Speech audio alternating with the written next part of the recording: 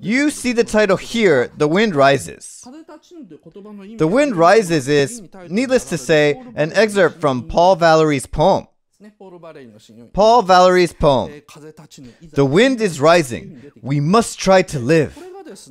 If you see down here, Miyazaki intentionally uses the translation of the novelist Tatsuo Hori instead of the original text.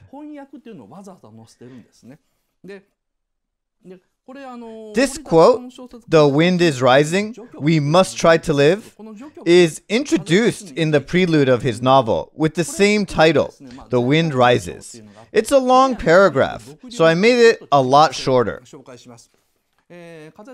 This first part means the wind has risen, but we must go on living. It goes, the wind arose, and the easel with my unfinished painting collapsed. I said, please, please don't go, and clung on to you, and you let me have my way. Just then, the words, the wind is rising, we must try to live, came out of my mouth. So everything starts from here, and needless to say, this prelude provides the structure for the film, The Wind Rises.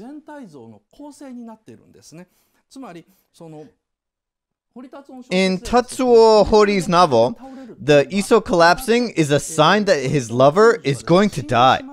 The protagonist is basically saying, please don't leave me. He pulls the woman by the arms, and the woman surrenders and lets him do as he wants. At that very moment, the words, I must go on living, slip out of his mouth. That is roughly the story.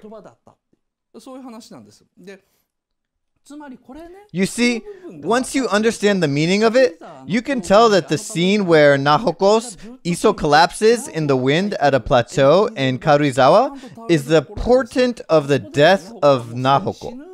Miyazaki made this clear in the scene, but to understand the scene, we have to interpret the poem properly. He assumed that some of you would pick this up in the first few seconds of the film. If he just wanted to quote Paul Valéry's poem, he would simply have said, written by Paul Valéry, but he intentionally added translation by Tatsuo Hori. That's because Miyazaki wanted to tell the audience that Hori's novel is the basis for the film. Well, yes, but how would you know? Of course, it's hard to know as usual. Anyway, there's this book called The Sequel, Where the Wind Returns. On page 234, Miyazaki starts to speak his own mind. People who don't understand anything. They are uneducated. They don't have any sense of history whatsoever. They know nothing. Sheer ignorance, unprepared and uneducated. It's hard to even imagine. I'm pretty sure I worked harder when I was young. But then he rethinks that statement and concludes, but I guess I didn't study all that hard. Takahata was the only one that studied. So there's a weird punchline.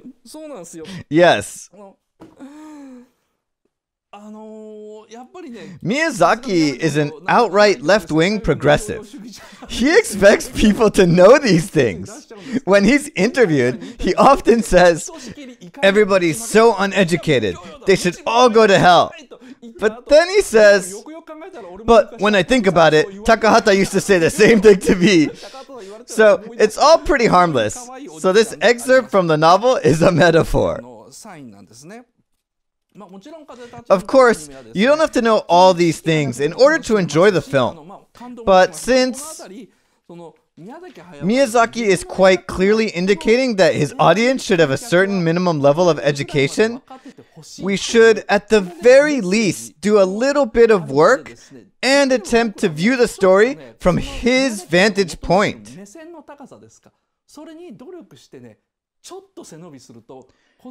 You'll discover so many things once you make an effort. Just a little adjustment. When you look at the film bit by bit, one frame at a time, you'll discover so many things, and it's just so much more interesting.